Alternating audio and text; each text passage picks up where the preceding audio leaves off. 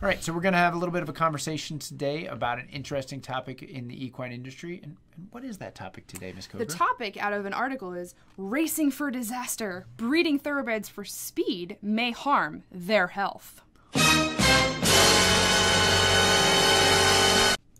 Okay, Mrs. Coker. Interesting article, but let's talk about this a little bit. So we read articles like this all the time, and it's interesting. This article is published in catchy title. This is in Science, so it's a relatively reliable source. We'll talk about that a little bit later on. But the first thing we might ask is, well, who's the author of this particular article? That's right. It says it's Ann Gibbons. Ann Gibbons. So we went and looked up her bio. Here's her bio. We're going to go ahead and bring that up. You guys can take a look at that. She's a scientific journalist, so she seems relatively reliable. And if she's writing for a periodical like Science, we'll give her the benefit of the doubt here a little bit. She probably knows a little bit about genetics. She understands these areas, and she writes a pretty good article here. Absolutely. But we do want to question, some of these articles are for entertainment value as well. Sure. So this sounds very ominous, the health of the thoroughbred industry. Well, that's how you draw the reader in, right? Absolutely. But we'd also like to critically assess the article and see what she says in here and possibly some counter articles to this. Good. So let's look at a couple points through the article. So one of the things that Ann Gibbons, the author of this article, brings up is a little bit of background about California Chrome. Do you know who California Chrome was? Or is?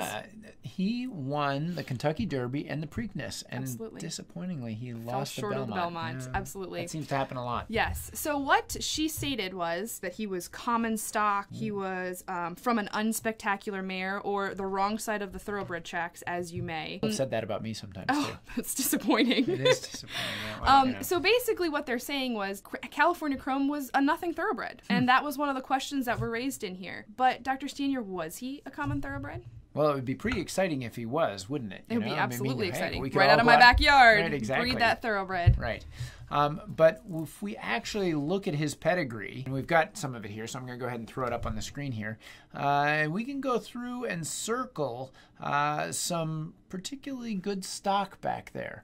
Yeah. Now that's He's not a blue blood. Yeah, it's not to say that he is in the upper echelon of what we would say, well, that's the the perfect sort of breeding lines for a thoroughbred. But for the most part, thoroughbreds have a lot of similar horses in their background, which might bring up this question of being inbred or not. Okay, Yep. so I need a better definition of what inbred is. Well, so do I. And in a second, we'll bring in Dr. Deckow, and maybe he can help us with some of those questions. But I asked Dr. Deckow to look through a few articles before we do that. And I think this is a part of your question of looking for reliable sources. Absolutely. I would love to know a little bit more about a reliable source and have our students and our viewers understand what a reliable source is.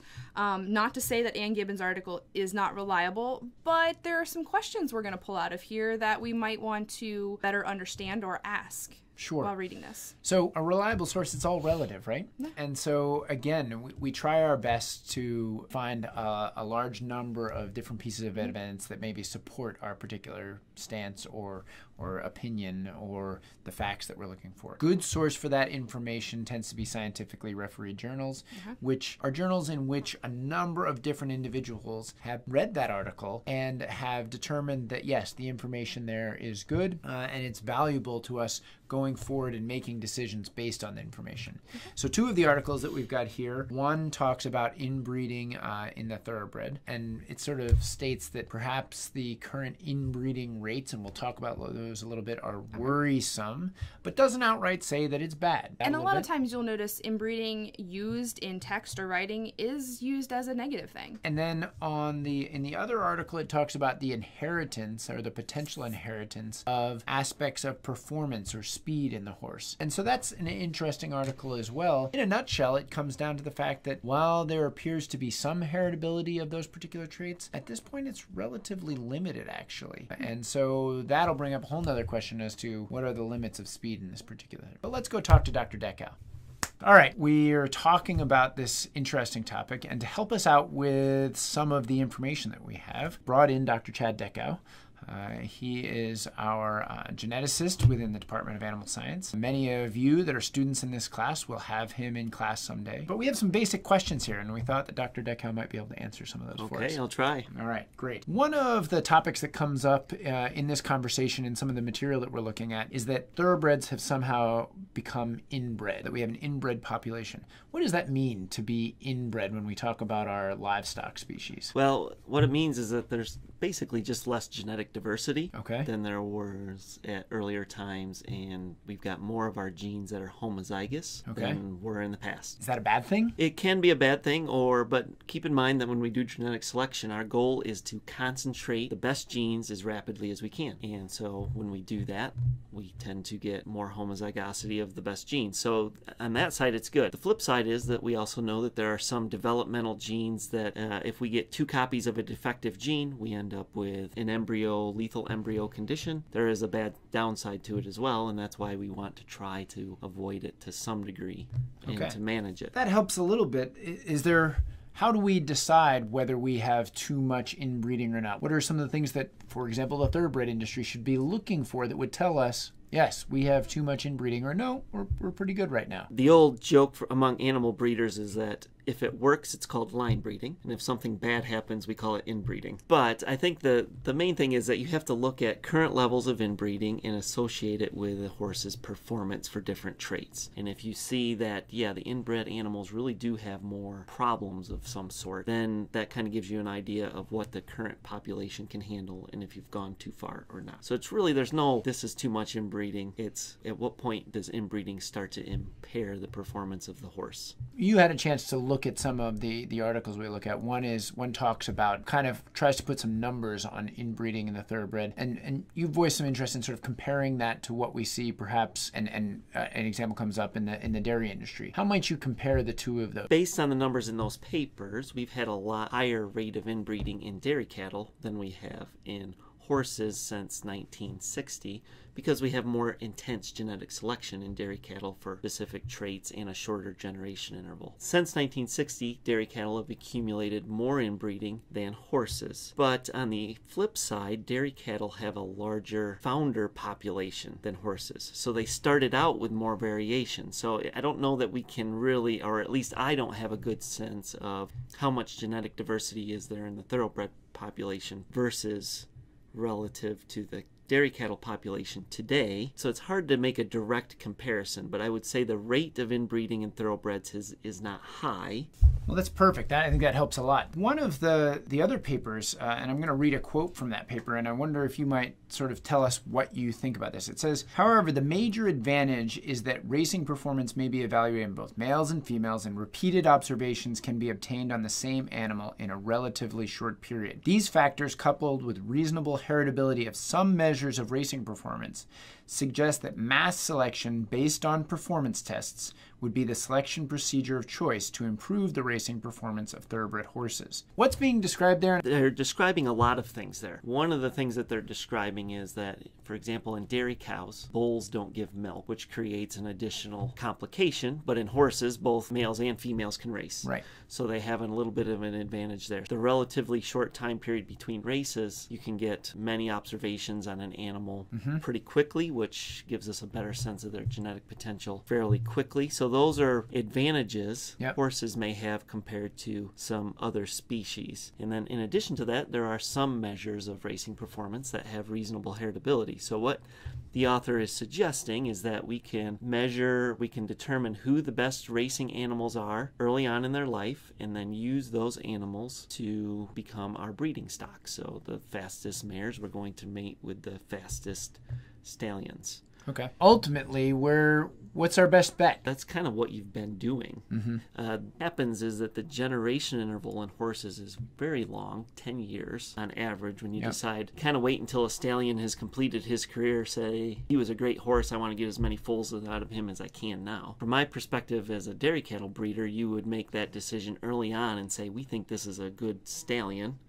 we're going to use him now. Maybe we don't use too much of one stallion. We use a little bit of that stallion here, and then if he turns out to have been a dud, well, we didn't have too many lousy offspring from him. But to me, the generation interval is the big limiting factor. All right. Any other thoughts you have on this before we go ahead and leave and head back? No, it's really interesting.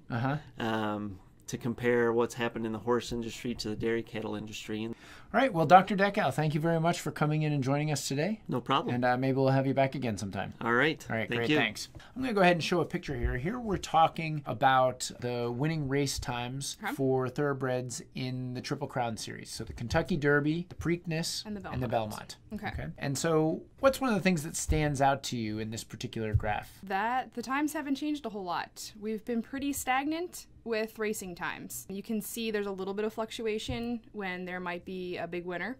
And I'm assuming you can see secretariats. Yeah. If you look at all the years of racing, we really haven't improved on times. Right. And so those racing times really haven't improved since about the 1960s. And so there are lots of questions as to why that hasn't happened, why there hasn't been an improvement in that. We'll talk about some of that as we go through. And all right, so as we talk about all of this, you know, it's always interesting to look at what the quote-unquote experts think, right? And so I've got a quote here from Dr. David Kronfeld from an article in The Blood Horse. Wait, and who is Dr. David Kronfeld? So Dr. David Kronfeld happened to be my PhD advisor at Virginia Tech, but was also somebody that was very much involved in the horse industry. So if I read this quote, he says, this is out of his article called Speed Limit, which was published in The Blood Horse. This dismal prospect of an increasingly fragile racing thoroughbred is a challenge to owners and breeders. They are left to grapple with the ethical issues, the economic realities, and the inevitable conundrum that environmental management of the side effects of breeding for speed aims to help the individual while weakening the breed. It's very interesting. It sounds like it's a rock and hard place. It does. And that's exactly what he talks about in the article, because he says that, look, when we select a thoroughbred to run very fast, we might also be selecting for some traits that are health problems that we see. Examples of those might be EIPH, which is exercise-induced pulmonary hemorrhage or bleeding, maybe gastric ulcers, problems like that. So he focused on his statement here basically says breeding for speed comes along with, or these diseases come along with breeding for speed. So imagine how hard it is to breed for an animal that doesn't have those things but is a speedy animal, or do they get slower? Exactly. And so I think that that's something, it's an ongoing question, to tell the truth today. It's something that we still have to grapple with as an industry to how to do that. It also represents some opportunities that we have for the environmental management aspect of things to think about, how are we feeding these animals? How are we managing them? How are we growing them? Right. What are the things that we can do? We know what those particular diseases or conditions are that are associated with speed. What can we do to best manage those? And we have to be careful when we say that, because we should always also be thinking about the genetic side of things, of not ignoring them, but thinking about, okay, how can we manage them in the horses that we have today, while at the same time trying to improve the genetics so we see less of those problems occurring in the long term. Okay. So earlier we looked at a great graph, I think is a wonderful graph of the times for thoroughbreds. Sure. And the three largest, the jewels of the Triple Crown. Right. And how they have not improved over that time, except for the wonderful anomaly secretariat that I have to keep bringing up. Sure. So does that mean we can't improve on speed? What about dog racing? What about quarter horse racing? Have they improved? And those are just the questions that would be generated from this article. Sure. Actually, this has been looked at in a relatively limited sense. And so here's another article that's looked at this. And so this particular article looks at limits and that question of the limit of speed in horses, dogs, and humans, actually. And humans is a great point, because what about racing, just the humans racing,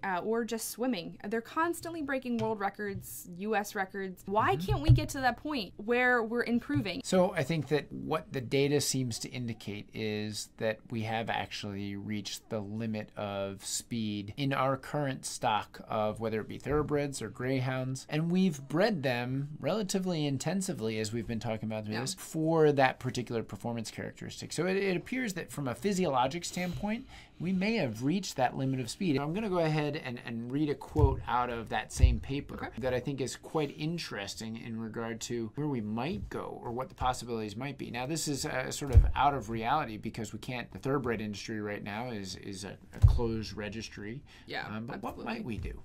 In a larger sense, however, the equine data presented here are preliminary at best. It may well be possible that different criteria for selective breeding of horses could produce a faster animal. Thoroughbreds have been recognized as a separate breed since the 1700s, and regulation of the breed has constrained its gene pool. Thoroughbreds are less genetically diverse than other breeds of horses. The breed is effectively a closed lineage descended from as few as 12 to 29 individuals, and 95% of the paternal lineages in present-day thoroughbreds can be traced to a single stallion, the Darley Arabian. Selective breeding starting with different equine stock could perhaps yield faster horses. In this sense, then, the results presented here do not necessarily address the question of the maximum speed for the species Equus cabilis. Okay, so we've spent a very short amount of time talking about a very complex topic, and there's no way that we can cover this topic appropriately in the amount of time that we have. Time flies when you're having fun. It does fly when you're having fun, and I really enjoy this. There are a lot of questions that remain in regard to this particular topic, and I will tell you that we actually spent a lot of time outside of producing this 10 to 15 minute vlog where we pulled together a lot of different data sources and tried to incorporate some good information for you all. Having said that, this is a topic that you could spend days and days talking about, and people do. Some of the questions that remain, I think, are: one, are we breeding for speed or durability in the thoroughbred? I don't know that there's a clear answer to that question. It's one that certainly many people are interested in looking at, but I'm not sure that there's a clear answer to that. Another question is, are thoroughbreds inbred? And if they are, is that a bad thing or a good thing? Just another question. Have thoroughbreds reached their limit of speed? Can we, no matter how much we breed, maybe they are just physiologically not capable of running any faster? Have we reached that limit? Is there enough variance in the breed that would allow us to do that, or do we have to go by some other techniques? Right. And another question we didn't answer, and is a very good one: are we racing for disaster? The title was catchy, certainly caught our eye. But is it disastrous? Is it a downfall of the thoroughbred industry, the racing and the breeding? I don't think so, but certainly a question that we haven't answered. So these are all things to think about, and I think it highlights that from a relatively simple, straightforward article, we can raise a lot of questions, and there are a lot of things for the horse industry to be talking about. And this doesn't just involve just the thoroughbred industry. It really means the horse industry as a whole, and thinking about what we're doing with each of our breeds that's beneficial or detrimental, and what the future holds as we go forward. So we want to thank you guys for joining us very much for sticking with us. Very first vlog. It'll be interesting to look back on this one as the years go forward. And cringe, probably. Right. It's going to be cringe-worthy. Right. Exactly, and see where things go. But this was the first one. So we'll see how it all goes, and I hope this has left you with a lot of questions and makes you go out and do a little bit of research on your own.